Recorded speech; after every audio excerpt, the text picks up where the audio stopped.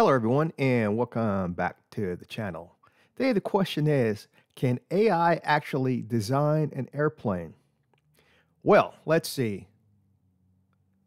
AI, um, not just a picture, but a real 3D model you can turn into an STL and actually build. Today, I'm taking an AI-generated airplane image, converting it into a 3D model, and testing whether AI can really be used to design an airplane, or it's just completely falls apart. As you know, you see AI tools everywhere right now, image generation, image to 3D, instant STL files. And a lot of people are asking, including myself, can I skip CAD entirely and let AI design my airplanes for me? Now, if you design RC aircraft, 3D printed parts, or work in Fusion 360, this is something you need to understand before wasting time and money. Now, the first thing to do in trying to get AI to build you an airplane, you need to generate an image. So AI needs to generate an image of an airplane. And this is where AI is actually really good at doing this. So what I've done, take a look here. I've asked AI here, generate a picture of an A350 Airbus, and it did it. Then I just wanted the Airbus itself instead of all the background stuff on it. And here's that. So that's pretty good at doing it. And you can get clean concept art, interesting proportions, even things that look aerodynamic. But here are the key things to remember. AI doesn't understand aerodynamics. It doesn't know what an airfoil is. It doesn't know where the center of gravity goes. And it definitely doesn't know how you're going to 3D print this. So again, the plane looks really good. You know, AI generated this. So that's really good. And now, once you have an image like this on screen, you need to use a generator to convert this image to an STL or a mesh. And now this is where things start to get interesting and even a little scary when you think about it. And so what I've done is gone to Maker World and put this in the Maker World and converted this image, well, the previous image, into this. Now, this is a 3D printed, STL or a mesh file. This is.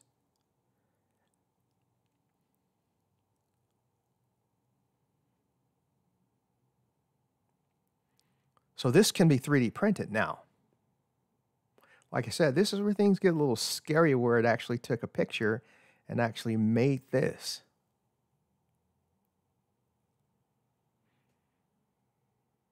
And, you know, it looks decent. You know, at first glance, it looks decent, but everything is not that great on it.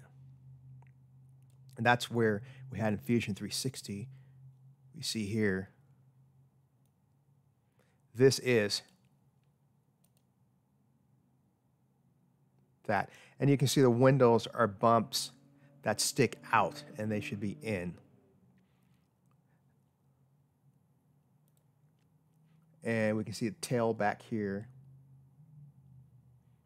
where it's trying to give you that image of that bird or whatever that is up on here also, and sticks out and things, and we don't need any of that.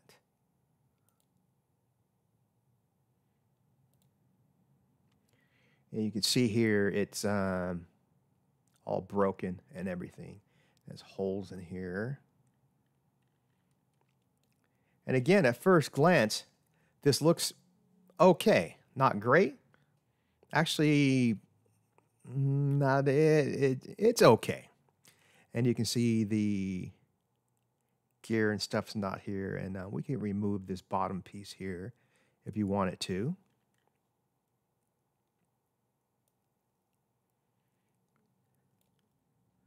But as you can see, it's the image to a 3D model right now, it's just not that great. I mean, it's better than nothing and it's decent, but is it, can you use it? No.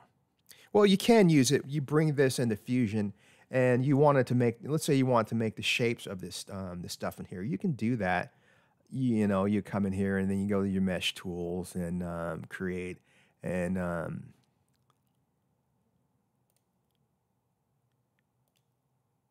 select.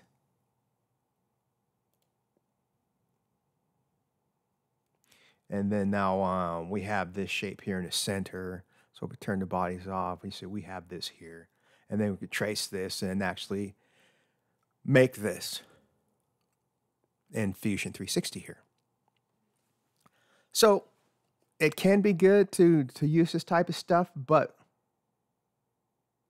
it, you know, as far as the windows and getting very great detail stuff, you can't do that just yet. But for the general shapes that you need, this is a great way of doing things like this. And yeah, it's really good. Now, again, this is, I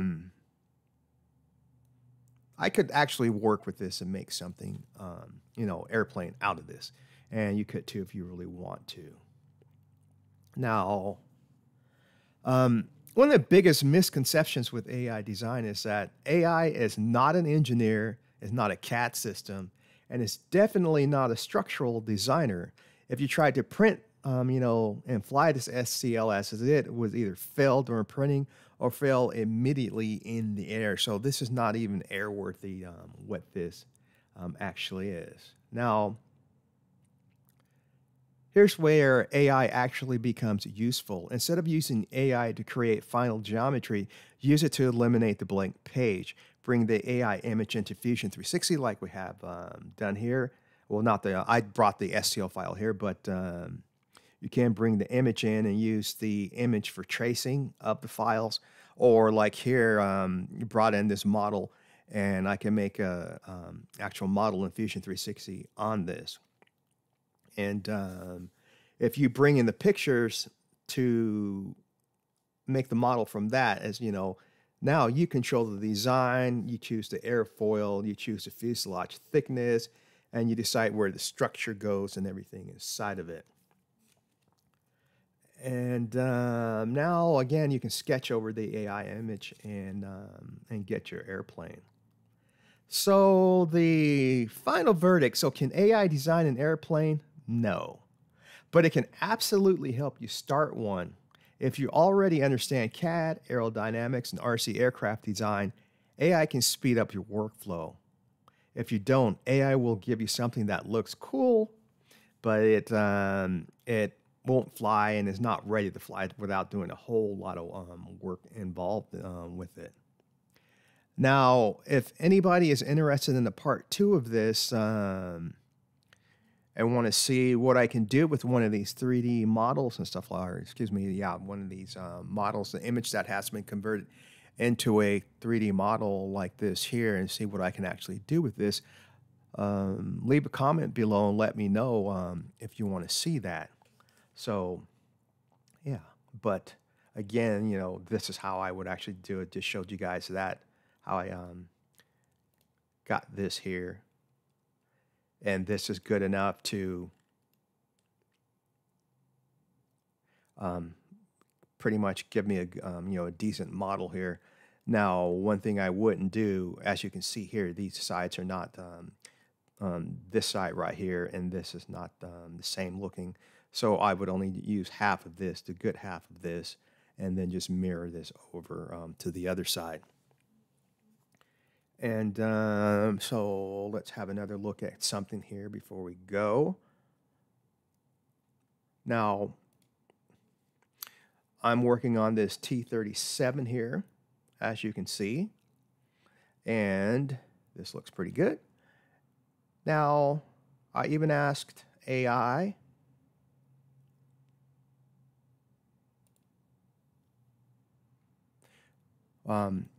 this was that Airbus model.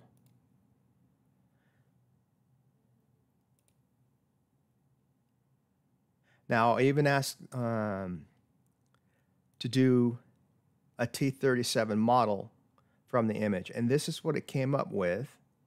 And as you can see here, I mean, it somewhat looks like a T33, but the engine here, the ducting and everything is wrong.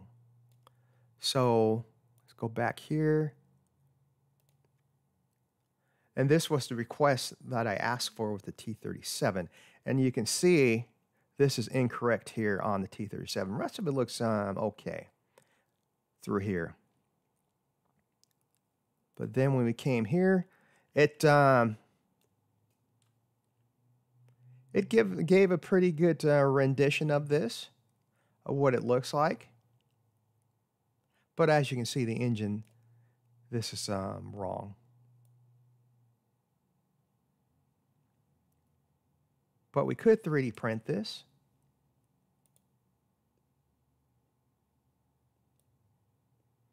As you can see here. And this is what it would look like.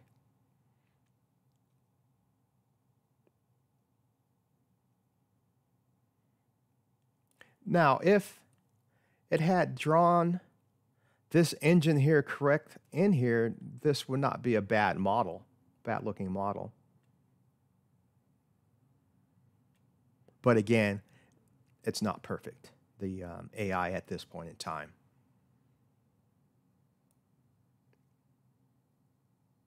And again, this is something I could work with, this particular model.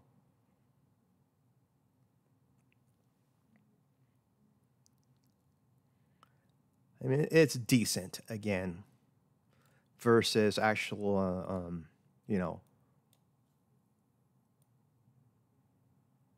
designing the model myself.